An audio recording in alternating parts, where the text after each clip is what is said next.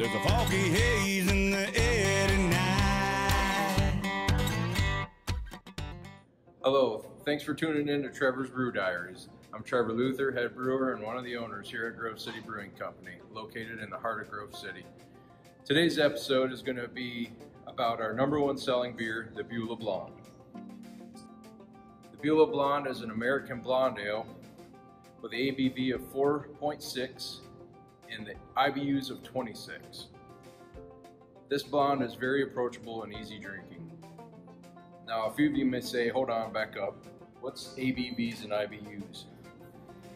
ABV stands for alcohol by volume. It's the measure of how much ethanol is contained in a given volume of an alcoholic beverage. IBUs is the abbreviation for International Bittering Units. It's a scale of a gauge to gauge a beer's bitterness. IBUs are measured in parts per million of isohumulone, which is an acid found in hops. It gives the beer its bitterness and bite. Through the IBU scale can be used as a general guideline. The higher the number in bitterness, the higher the IBU. For instance, domestic beers that your dad or grandpa used to drink would be 12 to 27 IBUs, where IPAs generally run 60 to 80 IBUs. But it's important to note that the malt and other flavors can mask the taste and bitterness in the beer. So even if a beer has a higher IBU level, it doesn't necessarily mean that it's going to be bitter to the taste as much as you would think, because the malt sweetness will cut down on the acidity from the hops. So don't always use the IBU scale as your judgment on whether or not to try a beer. For an example, our FBIPA or our Columbus Street, they are both very high in IBUs, but I balance them with a malt characteristic that adds some sweetness so they aren't as bitter. So what does this have to do with the Beulah Blonde?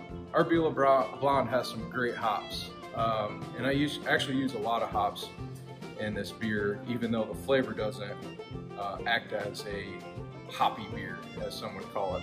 We use Amarillo and Citra, which both impart tropical flavors and citrus, and I balance it out with a great malt profile. This makes our beer very unique in the combination of malt and hops. The malts are house blend, house-based malts, what you would call it, and the star of the show is honey malt.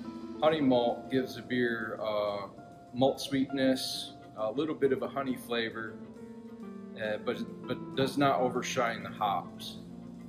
So what you end up with is a citrusy, semi-sweet golden colored blonde ale.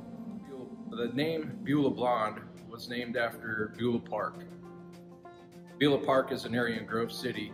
Built in 1923, it was the first thoroughbred racetrack in Ohio.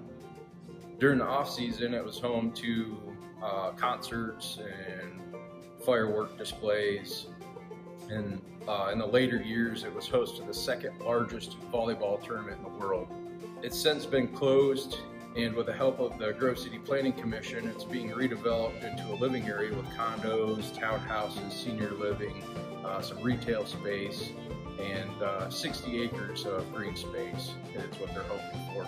So come down, visit us here at the tap room, enjoy a pint of Beulah Blonde, and toast to Beulah Park's past and future. Cheers. Join us for our next episode. It'll be a brew day about IPAs. Say, honky